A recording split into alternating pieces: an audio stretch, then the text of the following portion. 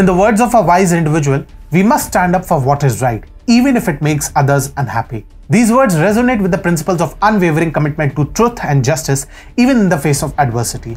Himanta Biswa Sarma, the current Chief Minister of Assam, seems to be embodying this maxim with unparalleled conviction. In his recent public address, he took a bold stance, unapologetically defending the values and traditions of Sanatan Dharma. His resolute message reminded us that the architects of secularism, that is followers of Sanatan Dharma, need no daily reminders of their own teachings. In an era marked by political polarization and ideological differences, Himanta Biswa Sarma's unwavering commitment to his convictions stand as a testament to the importance of upholding one's beliefs, even if it invites somebody's discomfort. As per his view, true secularism transcends the superficial and political boundaries, and his words serve as a reflection of his commitment to uphold the cultural and religious fabric of our nation. So join us as we reflect more on the underlying message behind Himanta's recent outburst against undue appeasement and the ill treatment of Sanatanis throughout the nation.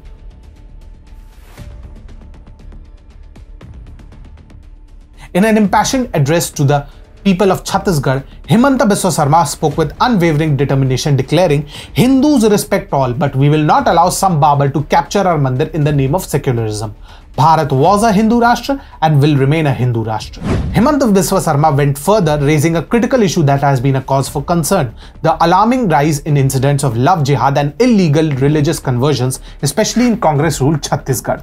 He unequivocally stated that love jihad, religious conversion, or the murder of Hindus cannot be justified under the guise of secularism. His words are a stern warning, a call to action, cautioning that these issues would persist if the Congress were to return to power in Chhattisgarh. But the Assam CM did not halt at mere warnings. He thundered with conviction, questioning the very essence of secularism as practiced by some well-professed intellectuals. "Is killing Hindus your concept of secularism?" he asked rhetorically. His assertion that the nation belongs to Hindus and shall remain so, rejecting the notion that secularism justifies the construction of a mosque for Babar upon the ruins of the revered Ram temple in Ayodhya, resonates deeply with those who cherish India's heritage. Sarma's passionate address goes further, dissecting the distorted interpretations of secularism. He maintained, "Religious conversion is not called secularism. Handing over the land of Mata Kaushalya to Akbar is not secularism."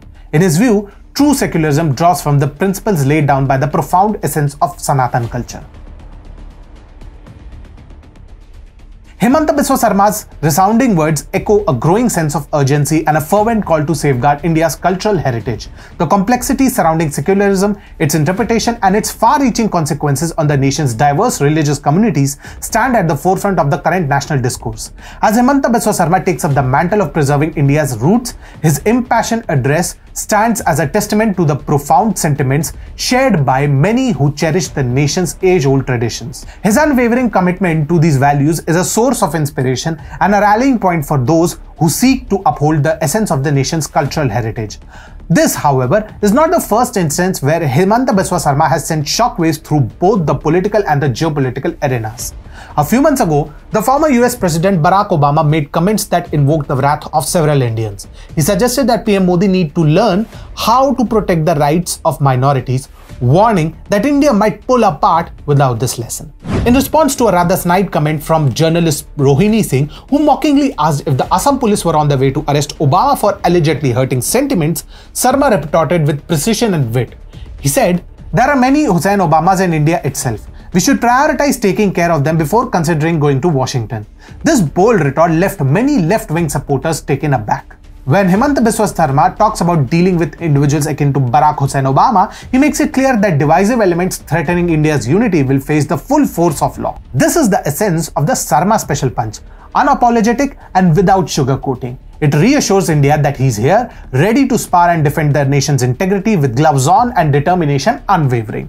In a world filled with political rhetoric and diplomatic niceties, Himanta Biswa Sarma's approach is a breath of fresh air.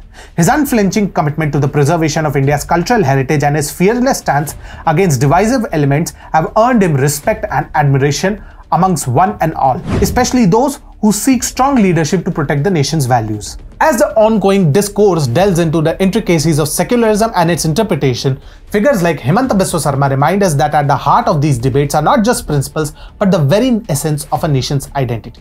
In essence, Himanta's address is a reflection of the waning patience within the Sanatani community. It's a common human instinct that when one is subjected to ceaseless abuse, there comes a point when they choose to fight back. The emerging anger, as personified by Himanta, conveys a resounding message that enough is enough. It's time to call a spade a spade.